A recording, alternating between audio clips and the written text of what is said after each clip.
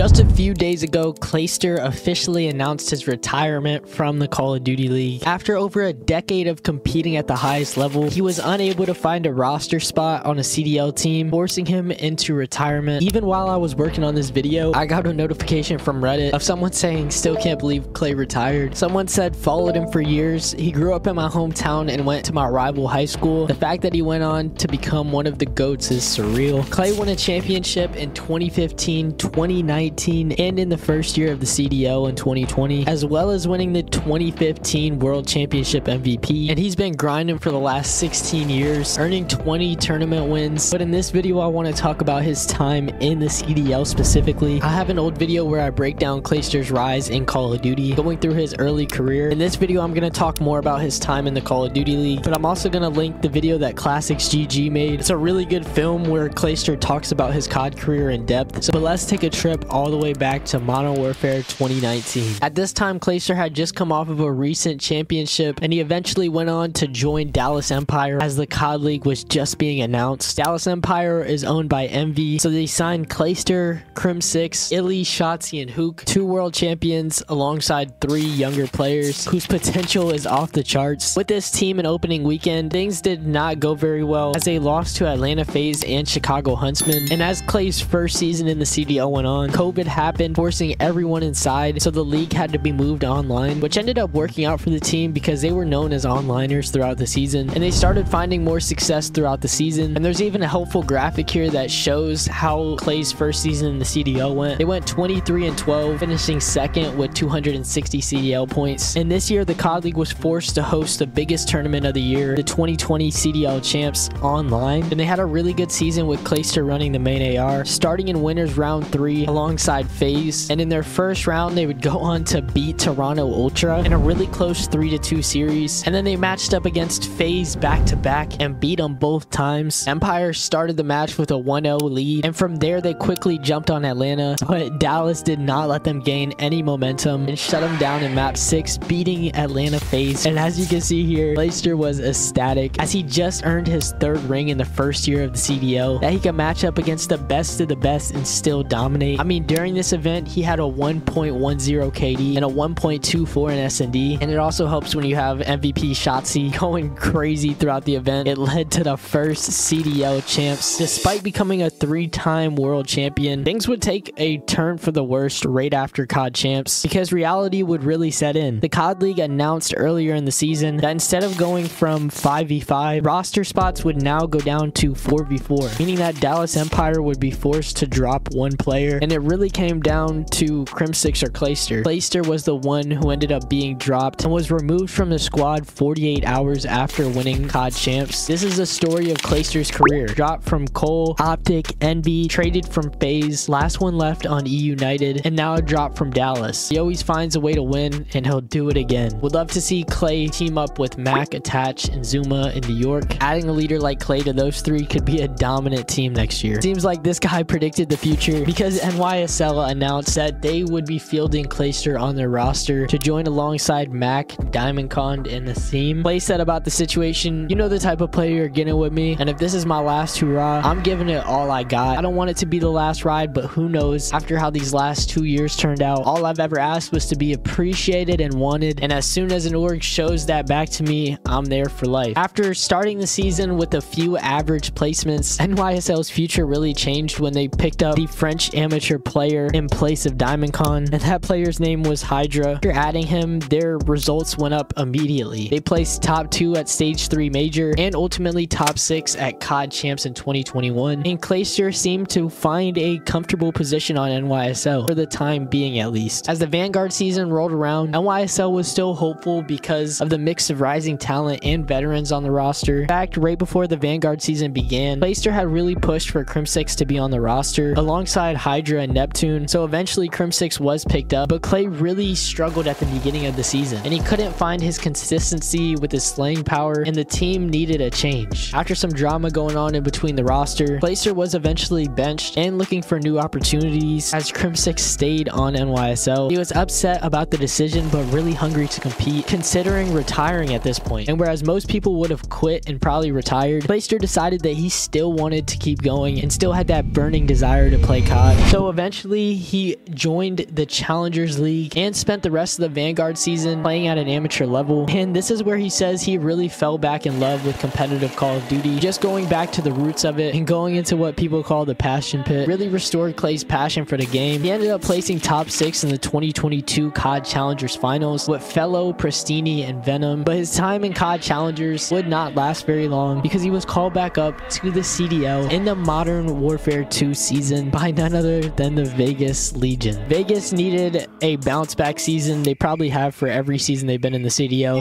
The initial roster started in MW2 with Clay, Temp, TJ Halley, and Prolu. And Prolu got changed for Standy midway through the season. But while the team did have hints of success, they were not really able to clutch up when it mattered, except for when they did this to LET. Kitchen. I'm starting C1 for you. Inhale belief, exhale doubt, boys. The Legion are starting to believe that this is possible. It's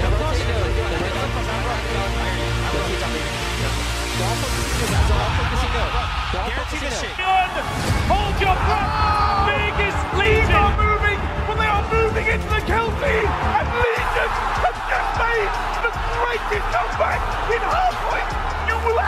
I just had to mention that because that still blows my mind to this day. Vegas struggled throughout the season. Clay was trying to find his footing in the league. In the CDL season, they did not make champs. But because of his resilience and his leadership qualities, it's really hard to find that in players. And the Carolina Royal Ravens definitely recognized that as they picked him up for his final season in competitive Call of Duty to help lead Gwyn, who eventually went on to become Rookie of the Year. And Clay played really similar to how he played in Modern Warfare 2 statistically, except in the S&D, he really struggled this year in S&D. But even in Gwyn's own words, Clayster was pivotal for his growth in the league and helped him learn how to play professional Call of Duty. And it was also kind of a full circle moment because while the Carolina Royal Ravens didn't really play that well this season, Clay got to team with his former teammates, one being TJ Halley from Vegas Legion and the other being Felony, who he teamed with years prior. So that was kind of like a wholesome moment for him to end his career. There were times in the season where Carolina looked like a top 6 team, and one of my favorite majors from Clayster was definitely Major 2 in Miami. I was able to go to this major. I was even in the crowd at the end where everybody was like chanting, and it was just a really cool experience to be there. But I still think Clayster could play in the league if he was given the right opportunity. Do I think he would put up insane stats or anything? Probably not. But like I said earlier, he just has leadership and qualities as a teammate from other pros in the league that have even said it themselves is really hard to find. And it's a main reason why Clayster has been able to stay in the league for so long. Had a chance to make COD champs at the Major 4 LAN tournament, but were first rounded by Toronto Ultra, and Clay ended his COD career in the way only a true Call of Duty player can. But after not being able to make COD champs and not finding a roster spot for the Black Ops 6 season, Clayster has decided to hang up the sticks, as with so many other OG COD pros. And this just shows that we're really coming to the end of an era when it comes to competitive Call of Duty, and a new chapter is beginning. Older CDL players have passed the torch, and it seems like Clay has also done that with Gwyn in a way. And I'm sure Clay will still do stuff casting in the CDL and things like that. He's really good at casting. He was casting at COD Champs and at the Esports World Cup, and I really enjoyed listening to his analysis. It's nice hearing from Nameless because he played back in the day, and adding someone like Clayster who has played more recently in the CDL would be a great addition to the desk. So that's probably where Clay's future will be if it's not like streaming and stuff like that as well. And like I said, I'm glad I got to see him compete live. But I want to hear from you guys. What is your favorite Clayster moment throughout his entire career? I know I just kind of covered the CDL in this video, but man, his career goes far back, all the way to like 2007, 2008. So he's cemented as a legend to the COD scene. But this marks the end of Clayster's Call of Duty League career. If you enjoyed this video, check out my recent video about Gwyn's rookie season in the CDL. This kind of goes more in depth of the Carolina Royal Ravens season and how Clayster contributed to Gwyn's success. But with that said, I hope you all have a great week, and I'll see you guys in the next video. Until then, peace.